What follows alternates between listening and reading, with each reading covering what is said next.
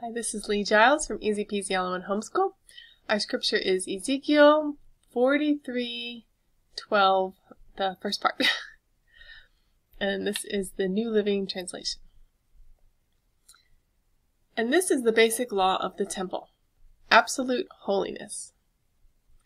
There's a large portion of Ezekiel that this comes in where the temple is measured. A measuring rod is drawn and Ezekiel is taken around and sees all the measurements of everything. And everything is a precise measure. The measure of the length from here to there matches exactly the length from there, here to here, the next place. Things are perfectly symmetrical. There's a precise number of stairs. Everything is laid out just so, precisely, perfectly, down to the adornments, such as palm tree carvings. Ezekiel then sees the throne room, and God's glory fills the place. Ezekiel's told the law of the temple, that everything, including the area of the mountain it sits on, must be holy. The New Living Translation puts it this way: this is the basic law of the temple: absolute holiness. Although there seems to be another temple built for Jesus' millennial reign, where is Jesus' temple now? We are God's temple.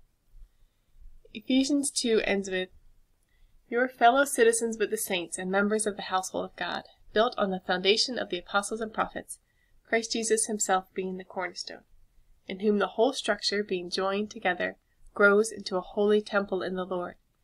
In him you also are being built together into a dwelling place for God by the Spirit."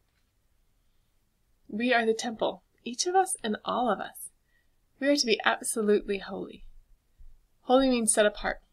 Holy unto the Lord means set apart for him.